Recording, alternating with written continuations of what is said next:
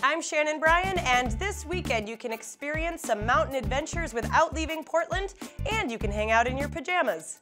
Let's start things off Friday night with Warren Miller's Ticket to Ride. This film will be playing at Merrill Auditorium and highlights some amazing ski adventures and some exotic destinations. For those of us like me who can't ski very well, it's our opportunity to live or ski vicariously and fall down a lot less in the auditorium. Now on Saturday in Brunswick, the early bird sale and slumber bed races are kicking off. Now if you hang out in your pajamas and go shopping at 6 a.m., you'll get discounts just for wearing your PJs, which is something I do all the time anyway. Then at 11 a.m., they're going to do the slumber bed races.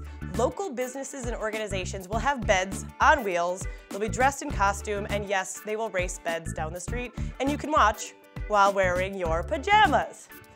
Now, because it's winter, or winter's coming anyway, and we're all starting to freeze our butts off, the Chili and Chowder Challenge at Schoolhouse Arts in Standish couldn't have come any sooner. You can go and sample and vote for your favorite and get a nice warm-up this weekend.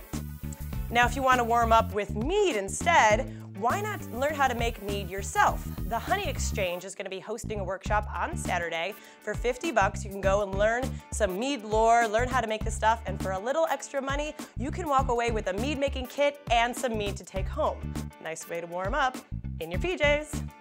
And on Sunday night at Coastal Maine Botanical Garden, it's the Kitchen Garden Dinner Series.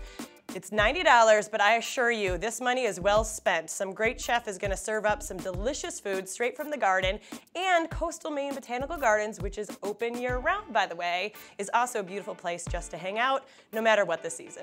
Now remember, it's your weekend, so treat it right.